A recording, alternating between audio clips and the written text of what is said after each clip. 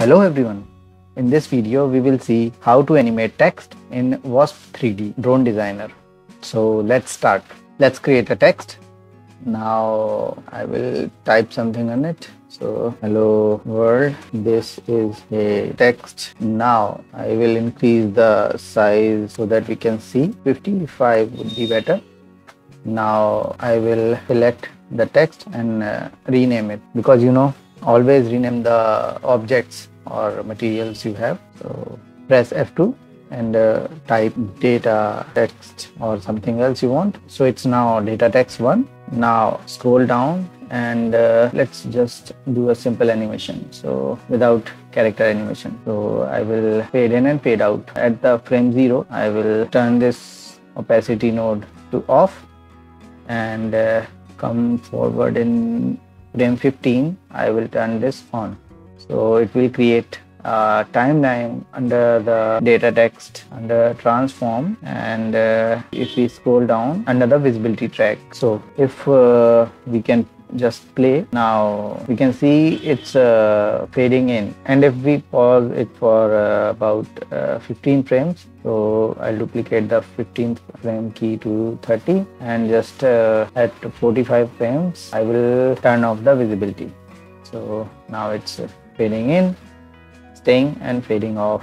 So this is good, but I will keep this here and duplicate the text, and we will animate this like it's typing, or each character is appearing from left or right. So to do that, select the text from here, come down and turn auto key on. Now in character effects, click and check animate transform local, and put overlap to something similar, and come forward where our next key is, and it's in frame 15. Come here and click on character effects again and press OK. Now if we see, it's started typing and stays and fade out. It's fade out because we don't have character animation in those keys, and you can see the animation keys below in the parametrics. So we have a key in frame 0 and a key in frame 15, but we don't have in 30 or in 45. So what we do, we can just duplicate the keys or create those from here. So if we click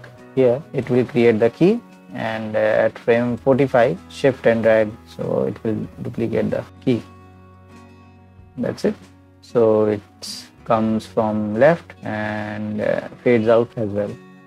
But what if I want to appear it from right? So you can change the direction from here, or you can change the direction from here as well, backward, random texture. So we can try this, and I will select the key and I will choose backwards.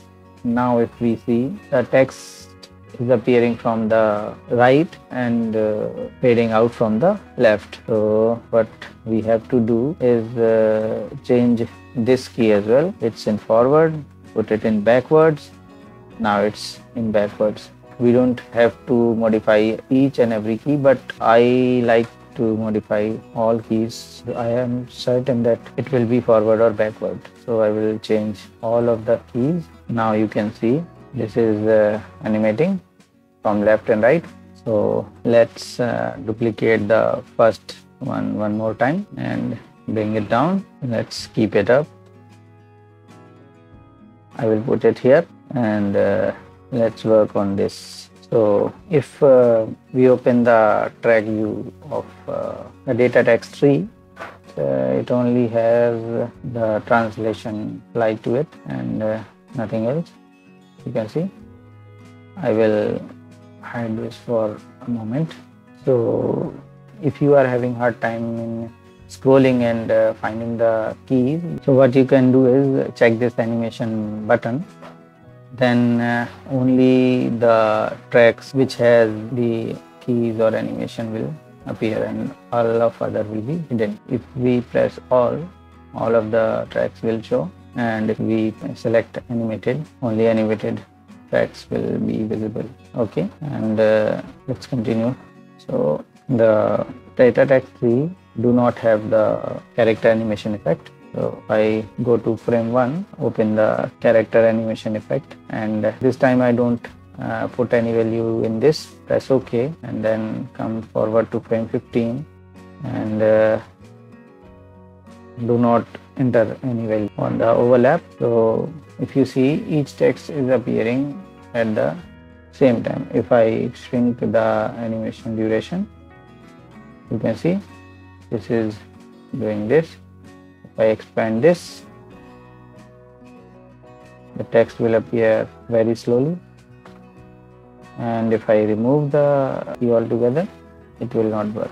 So the animation will go like this, and if I reduce the distance between each keys, it will go like this. If I increase the distance between each keys, it will go like this. Now if we delete these keys, so it is just appear, and we can increase the duration, so it appears like it's typing. We can also reduce the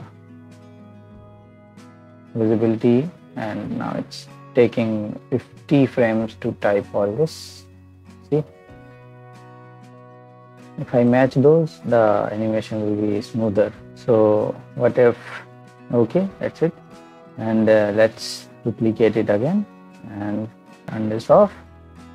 This is data text 4, and it's a duplicate copy of the previous one. If I delete the visibility and just keep the character effects, it won't do anything, because it applies to the animation or transform or any other animation track along these animation track. So we have to have animation like visibility, translation, scale, or rotation. I will try translation this time. Go to frame 1, click on the translation panel, any of these.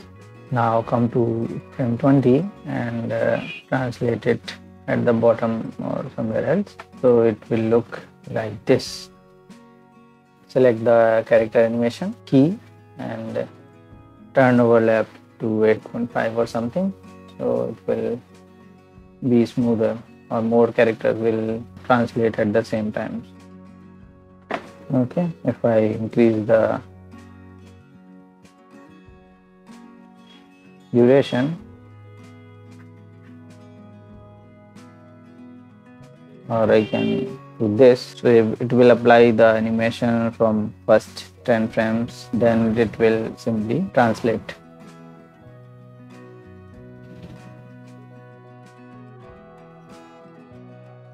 I can also turn on the visibility and turn it off in frame 10. Now it will be appearing from nowhere, so you can see this. Now let's duplicate again and keep this at top. Turn this off. Take data. Remove the translation keys. So it only have a visibility key, which we can also delete. So we can also use scale. By scale this to 3 coming forward, scale this to 1, it will go like this. We can also use visibility, so it will go like this. We can also use the translation with all these. Press the translation panel and bring left and turn off the visibility. Now it's coming from the left, and bring it to right, it's coming from the right area. Anyways, please subscribe, and I'll see you in the next video. Thank you.